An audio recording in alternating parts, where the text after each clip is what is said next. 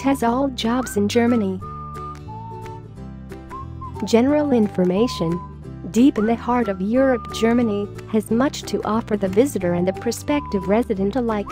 Germany's great wealth is clearly visible in its elegant big cities. Whilst out of town you can expect to find fairy tale castles, bucolic villages, and endless forests and mountain peaks. In either rural or urban settings, fine wines and famously excellent beer can be enjoyed alongside a wealth of culture and history. The official language is German, with no sub-languages in use. English is widely spoken, particularly by younger people.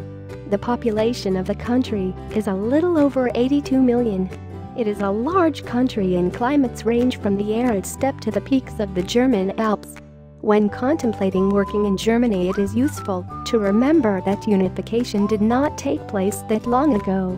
Germany may be politically unified. However, at least in the English language domain, one is still dealing with two quite different cultures in East and West. In summary, openings in the East tend to call for fewer qualifications and pay less well. In the west of the country, very good money can be earned teaching for language institutes and working as an English trainer in a corporation, but jobs are a little harder to come by, and the best jobs will go to those with the highest qualifications and the most relevant experience. Since the great bulk of opportunities is teaching English to business people, any previous experience working in a business environment should be underlined in your resume or CV. Popular destinations. Munich and Berlin are obviously a big draw and get many visitors. But the cities of the Old East, such as Dresden, should be thought about, since institutes and colleges do not require the same level of qualifications as those in the big cities of what was the West. It is important to remember that Germany is a country of very distinct regions. Do you prefer to spend your time skiing or water skiing? Forests or mountains? It's a big country with a great deal on offer. Teaching. Anyone wishing to teach in a state or private school must expect to have a degree, a postgraduate certificate in education, and a TESOL qualification. Language academies are generally a little more relaxed, requiring just a degree in TESOL qualification. As with most teaching opportunities in Belgium, 2 years as language teaching experience is a requisite. And that's not all. Most teaching posts of this description go to German-speaking foreigners. Despite the TESOL immersion in use, there is still sometimes an expectation that teachers will be able to explain the details in German, though we would discourage and indeed disagree with that approach. The less demanding route with this is to be a teaching assistant on an exchange program. However, in practice most of these go to native English speakers who are studying German. With language institutes you can, in the main, expect to find yourself teaching people business or specialist English, computing or accounting, for example. Enthusiasm for learning English amongst the general population is high, hence a broad market exists and the motivation of those being taught is often very high. Getting a job. Opportunities for classroom assistants normally go to German language students. UK citizens can apply to the Language Assistance Team at the Education and Training Group, British Council, 10 Spring Gardens, London SW1A2BN.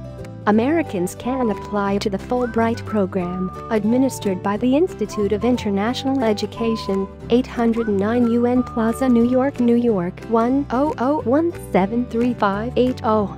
The Placement Office of the Federal Department has an overseas desk and may be worth contacting. Zentralstelle für Arbeitsvermittlung ZAV, Villa Mombauer Straße 76 53123 Bonn. In addition to this, the German Yellow Pages is worth consulting. In most cities you will find an English Language Teachers Association, and in Munich this is particularly vigorous. The on-the-spot, the time-honored route of making one's way around institutes and presenting a resume or CV is a good idea.